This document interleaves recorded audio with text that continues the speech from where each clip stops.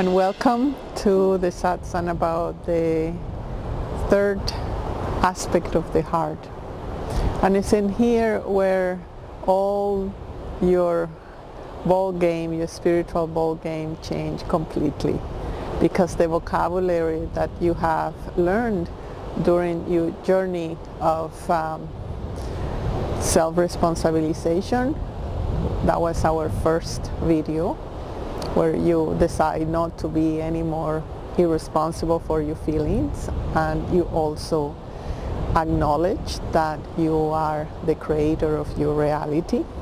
So that you pass from the constant transformation of me, myself, my issues, my lovers, my job, and so on and so forth, and you make a big jump into the transmutation part of your heart, and you say, I am the creator, I am responsible, I accept my boo-boos, I do my best to learn from my choices. They are no good or bad, it's just here for me to learn.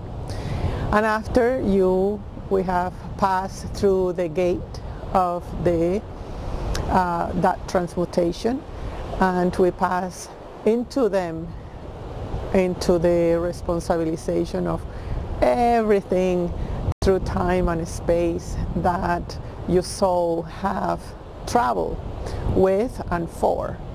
And you also take responsibilization for your incarnation, and you are able to design your incarnation, and you're also more conscious, seeing that you are the architect of your next step, if it's next step, because everything happens in the now, right? And today we're going to explain a little bit this gate, which is the gate of total nakedness. It's the gate where your sincerity, and you arrive at the moment where you say, wow, just a minute, I have understood that I am on earth and that I need certain effort, commitment, routines to manifest my potentials. And at the same time, you are seeing that you cannot intervene with your divine plan, with the other decisions that you have taken as in a larger picture.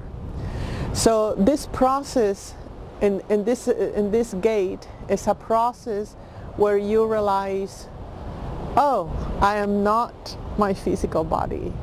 All that I have think, all that I have feeling, all that I have experienced, all my journeys through the soul, it's just like a big movie in a time and in a space. And then you start passing through a gate where you drop all your identity. You have no more point of reference. And it happens naturally. It's not, you're not going to arrive here through effort. You arrive here through perception and through the commitment to slowly or fast, whatever rhythm you want to take. You just arrive to that moment of pure presence that we often speak about, where yes, you're operated in the earth, but you are not attached. You're in a state of complete presence and neutrality. And this is not the end, but it's a certain completion that the heart start to build a much more wider and, I'll say, sense of involvement. Everything is involved in your perception. Everything is there for you to witness and at the same time to serve. It's in here where your passion, your destiny, and your meaning, if I can put it that way, start to operate in the present moment. You are established in that. You are not concerned anymore about me, I, myself. So this is a passage of where all the mystics speak as an illumination. However, it has stages. It has the first, when you drop that, I always say to my students that passage is like samurais in the heavens that doesn't let you in if you have one little inch of self-importance, one little inch of things that are based in pride. So a certain humility, and you need to understand what really is humility, because it's not that submissive an acceptance of an authority that you have created about God or a spirit or higher self. Not at all. That sense of humility is more the establishment. I am me, this is me, and I am not me, and this is my pure presence, my pure nature is operating all the time, and I'm not betrayed in that. So in that communication, in that relationship, it's great love, it's great compassion. It's a moment where you are not attached to any feelings, but you feel everything. You have a much more larger spectrum of who you are. So it's hard to describe because it's based in a direct experience. However, all I can say is that the mind quiets, you enter more into a deep silence. You are not interested in meaning, purpose, meaningful actions. You are more melt with the present moment and with the beauty and grandioseness of each moment. However, it's not experienced as me. It's experienced more as the always me that have been there all the time. So the first stage of passing through the big heart is truth, in a sense where you know everything behind the scenes about yourself, about others, and about the planet. You just know behind the scenes, and therefore your radar or your third eye is completely witnessing and not being tricked by the ego, don't be tricked by the self-interest of others. You are just very acutely in contact with truth, with what is the consequence of things, where that come from, what is the behind the scene, if I can put it that way. Again, about you, about others, and the globality of Earth.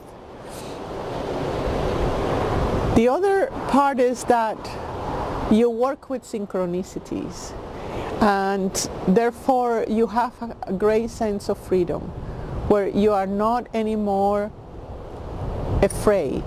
The sense of freedom is, I relate it to the fearlessness of being you, of manifesting things that before you thought you could not do it, that you were limited. So you have that sense of limitlessness. You become more a student, more of a learning. You have a deep sense of curiosity. And in that involvement is great love for everything you learn, for everything that is in front of you. So the big heart really nourished from the feedback of seeing yourself interacting with everything in creation in a free way. And then all that through certain processes and movement, you little by little start accepting that you are vibration, and this is important because we are working in vibration and prana and breath, and that vibration is light, and is when you enter into the illumination body. You enter into a place where all the cells in your body have accept to shine, have accept to be a circle within the circle of light, where everything that you see it and relate to it as vibration, as something that is not solid. So the illumination in my teachings, maybe other teachers describe it differently, it has stages, and sometimes you don't know you are there until your teacher give you the feedback, until you start deeply relaxing into your life and deeply relating to the very core of who you are, that sense of that sparkle of light.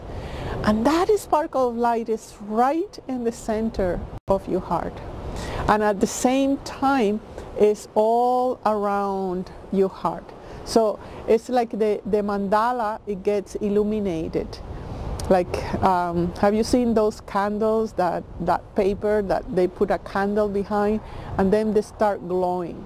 So that is the state of the structure of your heart and your whole being, actually, where you start accepting the proximity of being a son, of being part of everything, and you are the giver of your own life. You start closing your own torus, your own bubble.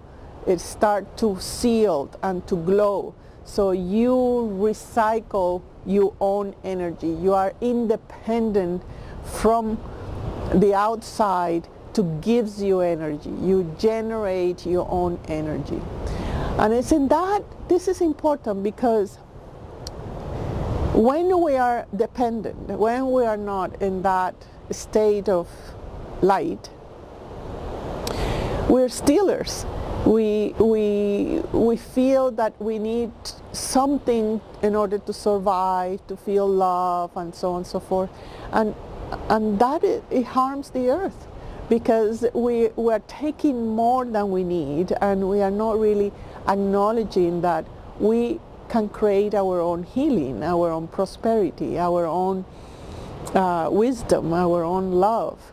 So this is the moment where all of you embrace all of you in the no time and the no space. It remembers what is your nature. It remembers what is important, what is permanent, and if there is any feeling, will be silence.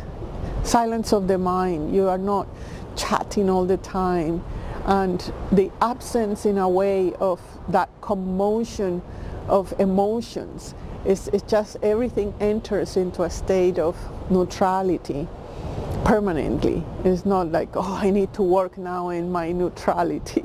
It's just there. It remains in there, untouched and by any experience. So when we work in the third part of the heart, we are working beyond time. We are working in pure vibration. That's why the hummings, more meditation, and more relaxation into the experience that you are having directly, without wanting to replicate that sense of bliss, that sense of wellness. You are just entering into it, and if you are not illuminated quite yet, you don't make any effort to come back to it. You just simply know that you are in that path, that your structure is being formed and informed of different data that you need in order to complete that mandala of the heart. So that quietness, in that quietness is where you're truly, really creative, is when you're truly, really wise, when you're truly, really in love, in gratitude with everything that is happening to you and what is being created, and you are in total action, an expression of your gift, of your capacity, no matter what, no matter when, no matter if you're sleeping or awakening. So it's not really any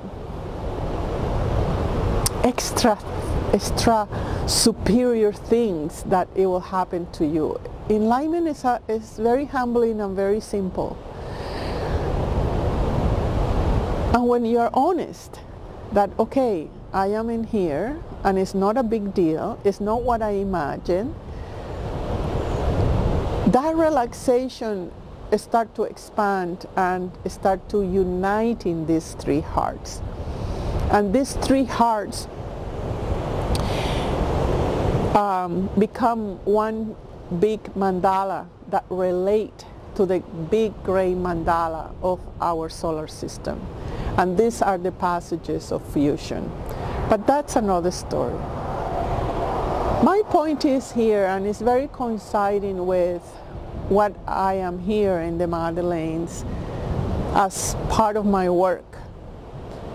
To here in the Madeleines, there are islands, I think I mentioned in another video, they are really representing the three vibrations of the heart. And through these weeks that I have been here, it's about trying to move or loose up or liberate the charges that humanity have put in the island, so the island can breathe a little bit her own light and her own heart, her own love. Since this is a place where it's disappearing, the island, eventually the ocean will eat it. It may take a couple thousand years, but it's in the process of dying. But he wants to give that gift to humanity, where her history and her process of finding her own unity in the heart is so, so important. So many journeys we have crossed in this island, where she teaches us. I am hoping to teach you this at one point. But my point is that within Earth, outside of Earth, and in humanity itself, we're looking for our heart. We're looking for developing and expanding and understanding better our heart. What is it? And to operate from that, where all the technology, all the logic, all the mind pull of our society can be compensated. There's nothing wrong with it, but it's just too much for the planet. It's not a relationship, a sense of compassion with nature, even with our own self. So our effort here is to continue to create mandalas within.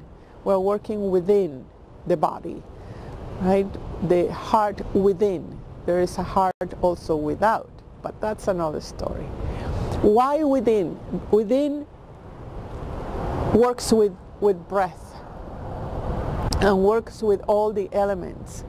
So all the elements of vibration and light, and also the acknowledgement that if you are in this class, you are more than ready to accept that passage, either of responsibilization or dropping completely your identity. Every class we have builds up in the other, and that's part of the bigger heart. the bigger heart builds in the feedback of our life and our contact, our experiences, is highly hunger for learning new things, highly hunger to be seen, to shine.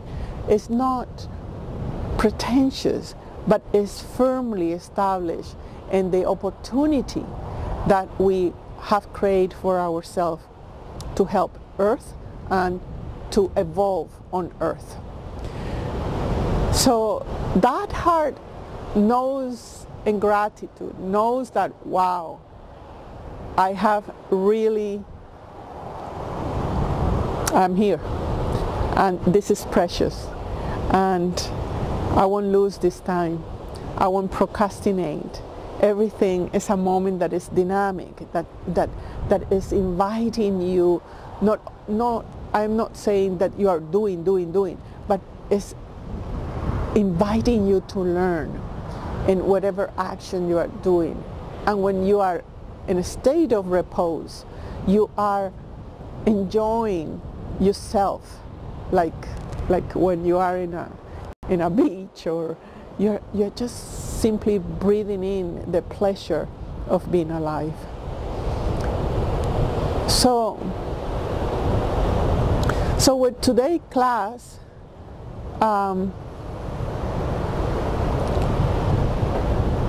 the idea is that you understand that the heart is empty and is full, that is vibration, and that it has many layers, and that we can unite that slowly into a most beautiful, dynamic, energetic, powerful mandala that you are, and that from the heart we can start them putting the vibration in other parts of our body, so that mandala can radiate. That will be our next journey.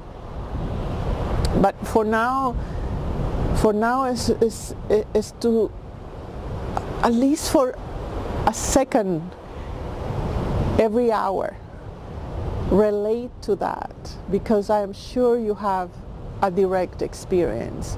It doesn't get thrown away because of the little me, or because of your need to resolve something in your life. So start taking these classes as a moment where you can connect with that big heart that always loves you no matter what, that always forgives you no matter what, that always is in the now, that always exists, it never disappears, that is present and equally in everybody. It's not like my heart is different than your heart. Presence is presence and is in everything and everybody. And when you see it in the other, you start fertilizing your own heart, your own vibration.